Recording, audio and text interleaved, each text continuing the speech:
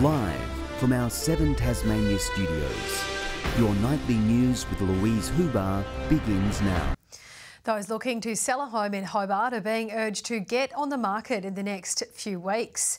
A new report shows extra value can be found during spring and summer, with local agents already reporting a surge in inquiries. After a quiet winter, real estate agent Jack Lush has a spring in his step. He says the industry is dealing with a surge in those looking to list in Hobart. About 2 weeks ago, like overnight, it just sort of switched, and there was like 9 listings and 10 properties sold within the 1 week. Warmer weather equals hot property, according to new figures from PropTrack. Its Market Insights report reveals national selling prices rise by 0.8% on average in November. In Hobart, it jumps by more than 1%. For an average priced home of about $750,000, that equates to about $10,000 more for sellers in returns. That's not the best month though.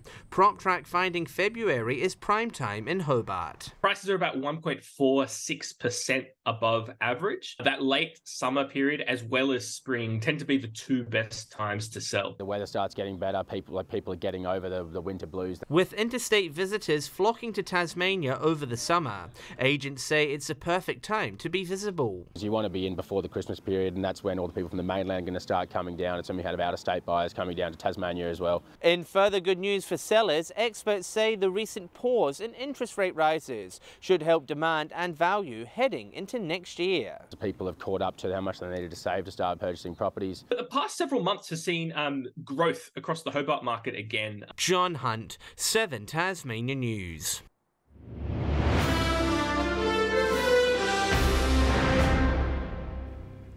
A plane has been grounded at Launceston Airport after smoke was spotted coming from an engine. The Virgin Australia flight bound for Melbourne was turned back to the gate before takeoff. The airport says passengers were safely disembarked while the matter was investigated. It's unclear what's caused the issue.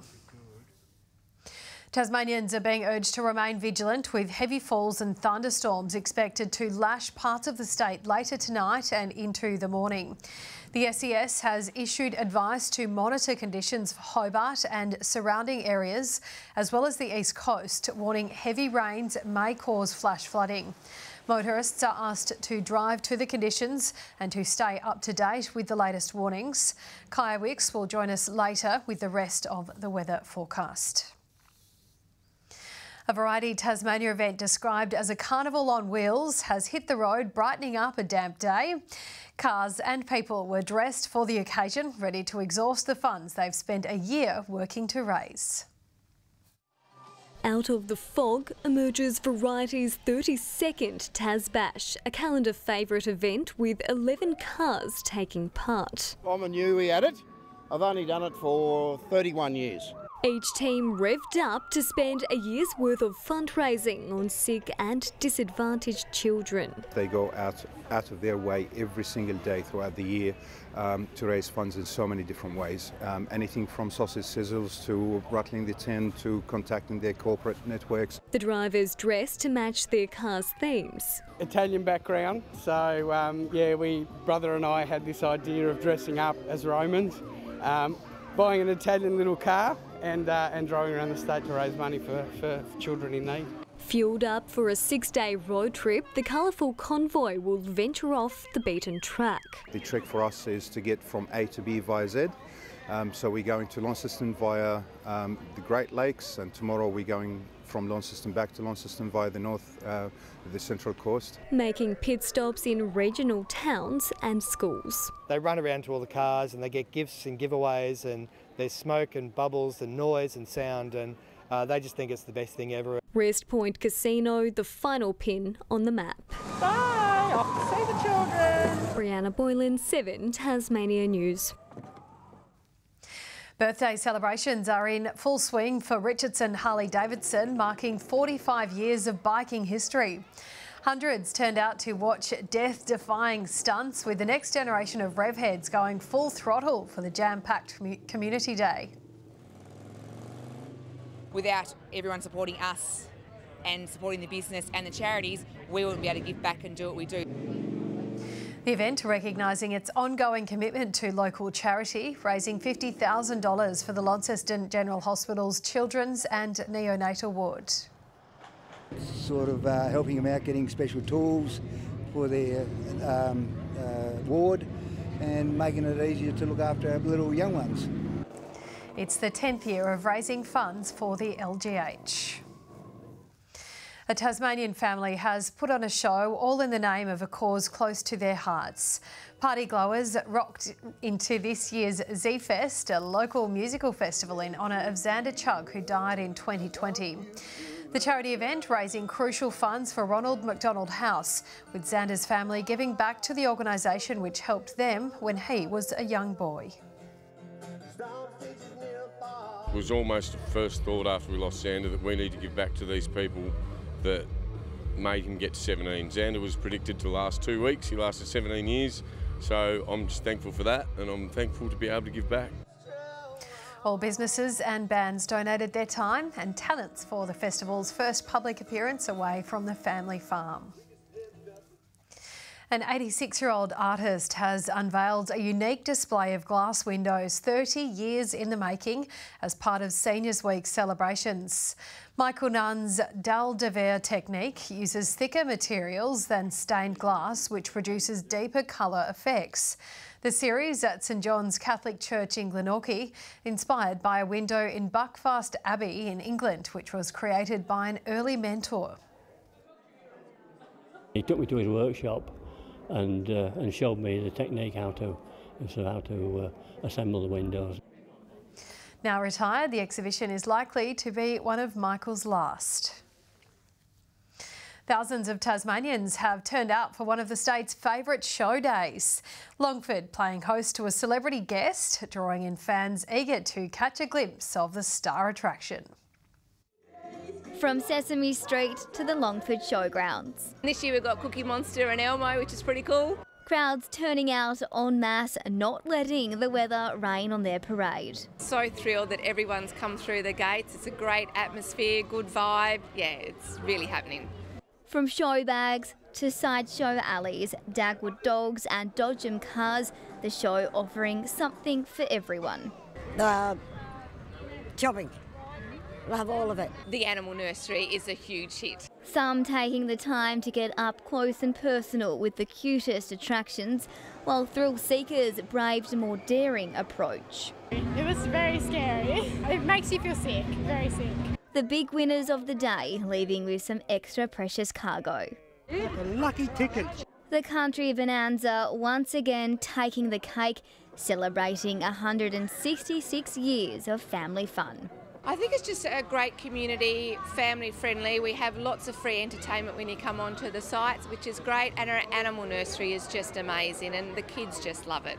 No kidding around at the Longford Show. Victoria Easto, 7 Tasmania News. Meanwhile, the festive shopping season has begun with only 65 sleeps to go before the big day.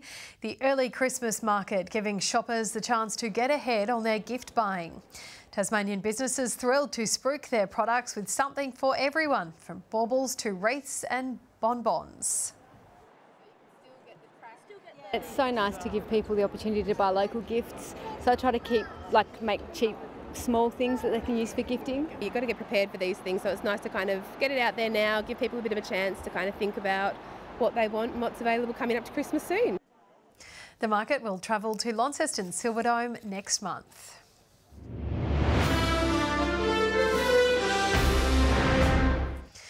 The Tassie Tigers women's side is still winless in the Hockey One after going down to Perth 4-1 last night.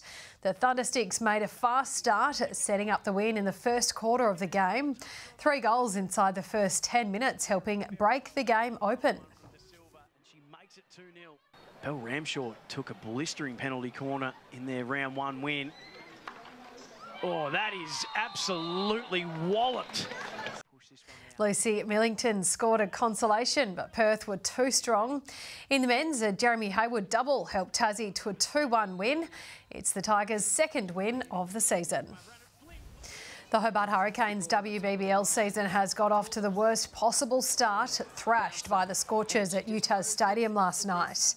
Perth's Sophie Devine in fine form, her 87 off just 44 balls, including 11 fours and 2 sixes. Launches into that, does Sophie Devine. Don't worry about the rope. Don't worry about the fence. Look out to the people in the stand. That is a monster. The Scorchers' batting lineup on fire, eventually reaching 4 for 186. In reply, the Hurricanes had the wind taken out of them in the first over, losing 2 wickets. Well, why not? Go up, yeah, get your second wicket in your first over. Hobart never recovered from that. Despite a fighting 37 from Molly Strano, the Canes were bowled out for just 88 inside 16 overs. Good evening. We woke to an overcast morning with showers gradually increasing during the day. Hobart 15 degrees, Launceston 21. A few isolated showers and storms fired up about the north and west. Devonport 19, Burnie 17, with the highest rainfall recorded at Southport with 10 millimetres. The state's top today, 22 in Strawn, Flinders Island 21, Smithton and Lowhead 19, King Island and Bushy Park 18, St Helens and Grove 16, Friendly Beaches and Maria Island both 15 degrees today. There is currently a large cloud band over Tasmania. Thunderstorms are seen just off the west coast and a spiral of low to high level cloud sits west of King Island. Low level cloud is evident over inland parts of Queensland and the Territory with some thunderstorms hanging around. Mid high level cloud hovers over western WA. Tomorrow a high moves to the top of the bight, directing a ridge of high pressure over central parts of Australia as a low pressure system sits over the state. Winds 10 to 20 knots about the state, reaching 30 knots at times in the north and south. Southwesterly swells expecting in the west and south up to 4 metres in the evening. Now there is a gale warning that continues for many coastal areas, also a strong wind warning between east of Flinders Island to southeast Cape. Stay safe on our roads as there is a road weather alert that has been issued for many parts of the state tomorrow. A flood warning continues for the north, northeast, the Huon, Derwent and southeast catchments. And a warning is in place for sheep graziers in the southeast. Tomorrow, Hobart, a possible storm expecting 19, similar conditions in Richmond 21, showers and 20 for Ooze. Launceston showers 18, showers also for Devonport and Deloraine, both 16. Burnie and Strawn showers and 17, very windy in Whitemark with 15. St Helens a possible storm 17, much the same for Swansea 18 degrees, showers and windy conditions in Whitemark 15 is the top. Monday showers easing and contracting to the west during the day. Tuesday showers developing about the west in the morning and extending statewide. Wednesday showers continue about the west and develop about the far south, extending statewide during the day with snow falling to 500 metres. Looking further north tomorrow, 34 and partly cloudy in Darwin, sunny skies in Sydney and Brisbane, sharing a top of 30 degrees. And currently it's hazy in Hobart, raining in Launceston and also in Devonport. That's all from me this evening, Louise. Thank you for that, Kyra, and that's all the news for now as well. Thanks for joining us tonight. Stay safe on the roads. Enjoy your evening. Good night.